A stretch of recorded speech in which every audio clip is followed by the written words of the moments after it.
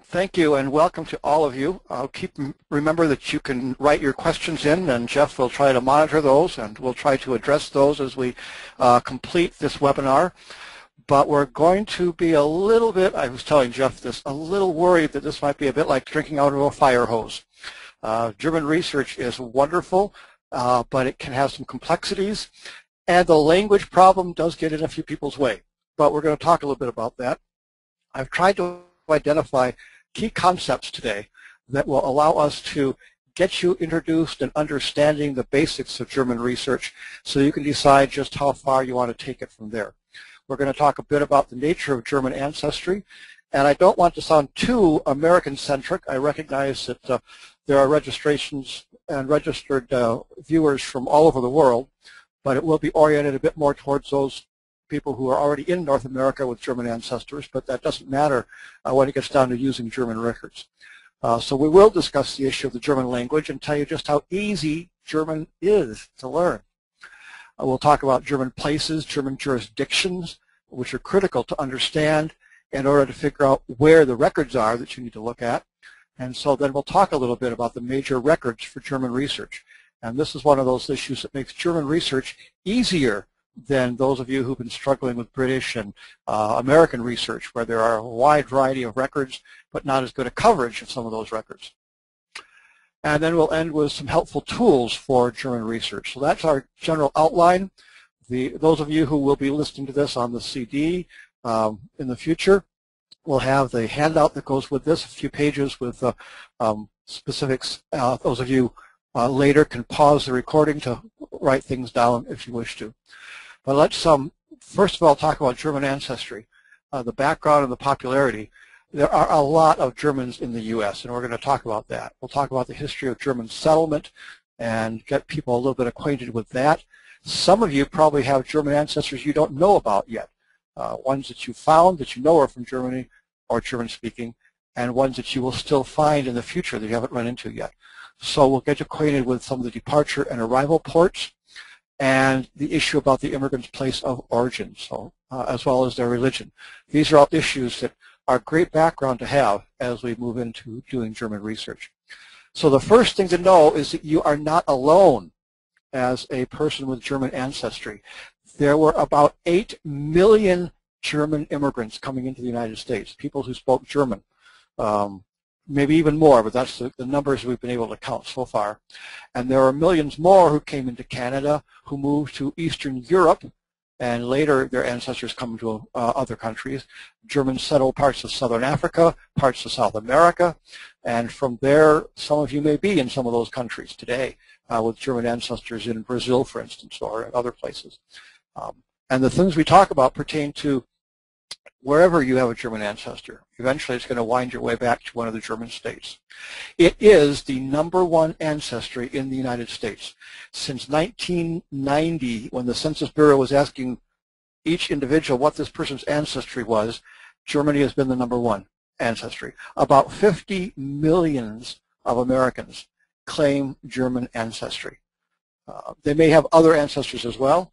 My wife, for instance, is where my family gets all its German ancestors, but she has a lot more than just Germans, and so the same is true with many of us. For those of you who are interested, as of the 2000 census, here's a list of the top 20 German states in the U.S. with their percentage. So you can see that North Dakota was almost half German, Wisconsin over 40%. So there's a number of states all the way down to Maryland, where even there 15% of the people in Maryland claimed German ancestry.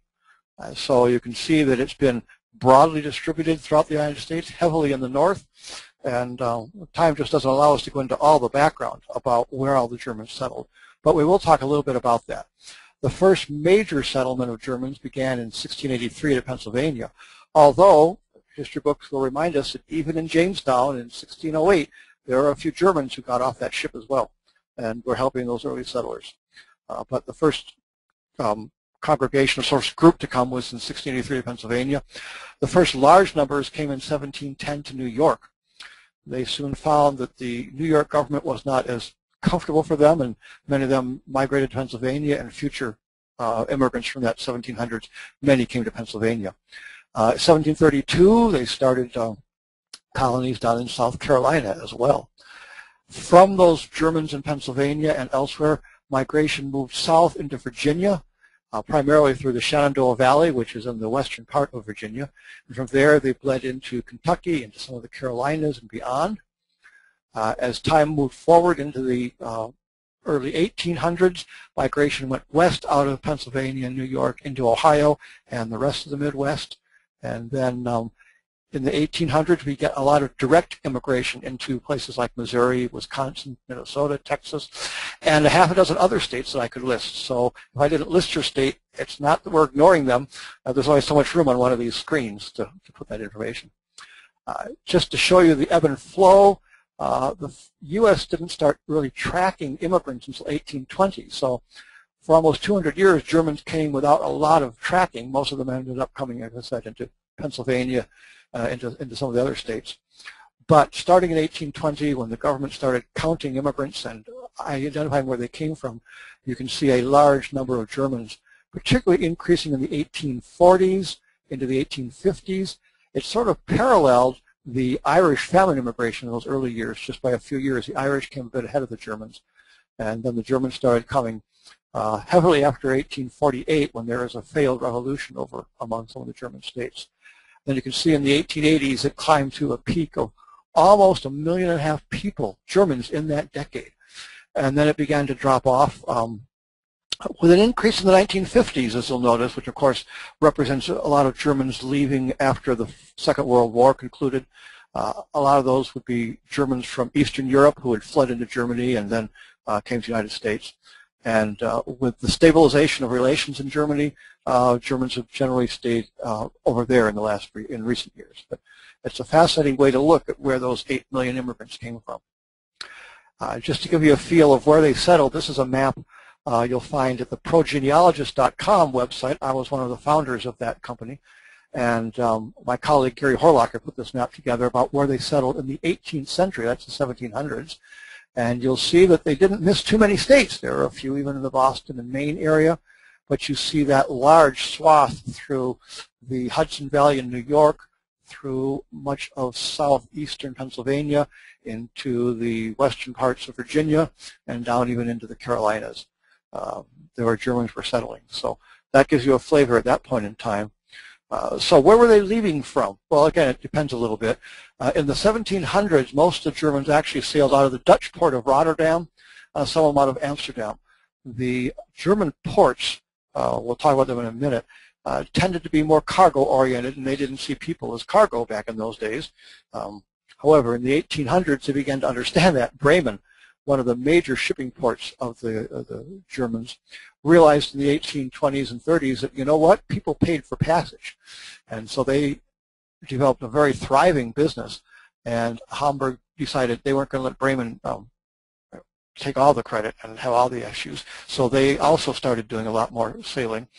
Meanwhile, the ports in Rotterdam at the head of the Rhine River started silting up a little bit at the same time when the ships started getting bigger and deeper.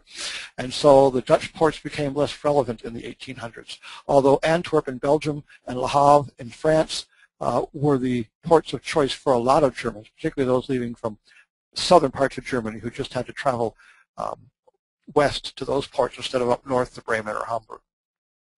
In the 1900s, those continued to be major ports, but also Trieste on the border essentially between Italy and Croatia, where you have a lot of Eastern Germans from the Austrian Empire, from Eastern Europe, even those leaving from the Russian Empire, from the Black Sea Germans, as we sometimes call them, in the Ukraine and those areas, tended to leave from some of those more southern Mediterranean ports like Trieste. But most of us start looking at their arrival ports, and when we're in the United States, we're more interested in where they arrived. I thought you might enjoy this little picture from Harper's Weekly, a New York publication, in 1874, just showing the flood of Germans anxious to get on a board and come over on a steamer to the United States. And where did they arrive in the United States? Well, in the 1700s, they primarily arrived in Philadelphia. I mentioned the 1710 contingent that sailed into New York, but most of them were coming into Philadelphia. A few settled down in Charleston, South Carolina, and a few other areas like that. But the vast majority in the 1700s came into Philly. In the 1800s, New York was taking over the whole immigration business, as it were. By about the 1820s or 30s, New York was seeing as many immigrants coming there from all over the world as in the other major ports. Germans tended to come into New York, but they also still continued to come into Philadelphia. Many came into Baltimore. A surprising number came into New Orleans and Galveston. Indeed, many of you are aware that places like St. Louis were major German cities. If you have a goal in Germany of going to St. Louis, one of the ports you might choose to go to is New Orleans, because you could go straight up the Mississippi River rather than having to take a train or a combination of boats and ox cart and wagons to get overland to St. Louis. So depending upon where you chose to settle, had some impact on what port you came to. However, when you're doing your research, the rule of thumb is always start by looking in New York if you are in the 1800s, because it became very quickly the go-to port. In the 1900s, those who were coming came in all of those ports, but especially Ellis Island, with its 20 or so million arrivals in the 1900s, from the 1890s to the 1920s. Many of those were Germans. Of course, many of those were ethnic Germans coming from countries that didn't have the German name in them. They may have been Hungary, Germans who lived in Hungary, Germans who lived in Croatia, Germans who lived in later Yugoslavia, all because those are areas in the eastern parts of Europe that have been settled by Germans. So, where did all those Germans come from? Well, we talked about that just a little bit. That's really the $64,000 question, because that's where the issue of German research really gets a bit of a hang-up for some people.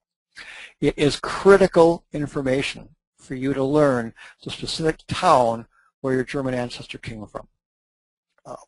Many of you may know the specific town. You might just know the German state, such as Prussia or Bavaria, that they came from. But ultimately, you'll need to learn the specific town. Maybe, Jeff, that's a seminar we can do, a webinar we can do in the future about how to learn that information. But at this point, I'm just going to point out the value of that, because the specific hometown is where the records are going to be that you need in order to find and go more with your further back with your German ancestry. Because in the various German states, records were kept at the local level, primarily at the church, but even at the town level. They did not do what England did in the 1830s, which was to create a national registration of births. That makes British research after 1836 so wonderful, because there's a nationwide index to the people in England being born after that date. That doesn't happen in Germany. It still doesn't happen in Germany. Even today, there is no national index to German births. Now, the answer to this question of where your German came from is going to be found in the new country they came to, whether they came to Canada, to the United States, whether they came to Brazil or Argentina or South America or South Africa, wherever they came to. The answers are usually in the records of that new country. So in America, you need to be looking at a variety of records, and you need to search all the possible sources in American records for a clue as to the name of the ancestral town. It might be on a passenger list, but it's usually not. It might be in a naturalization record, but in America, not usually until 1906. And all of you with immigrants who came in the 1800s, they probably naturalized before 1906. So naturalization records often don't answer that question. Sometimes their obituary will give it. Sometimes the cemetery record will give it. Sometimes the German-American church they attended will have that reference in a marriage record or a death burial record. So there's a lot of sources in America to look for it. Okay. You also want to learn about the religion of your family. And the religion in Germany was relatively simple. Okay. The importance of learning the ancestor's religious preference is because when you get to searching in Germany, you'll be searching in church records primarily. And they are the tool that you're going to use for most of your German research. In most of German settled areas, there are two primary denominations. Germans tended to be either Roman Catholic or they were Lutheran. That's often called the Evangelische Kirche, or church. Occasionally they were Reformed. It depended at some points in time on the potential of that particular state. If the prince or duke or king decided to be Lutheran or Catholic, then the rest of the community was, the rest of the state was, to a degree. That changed over time after the Reformation and the Counter-Reformation, but it still became very pocketed. There are areas where an entire state might be Catholic, but one or two valleys tend to be heavily Protestant, because at one point in time there was a duke or a count in that valley who was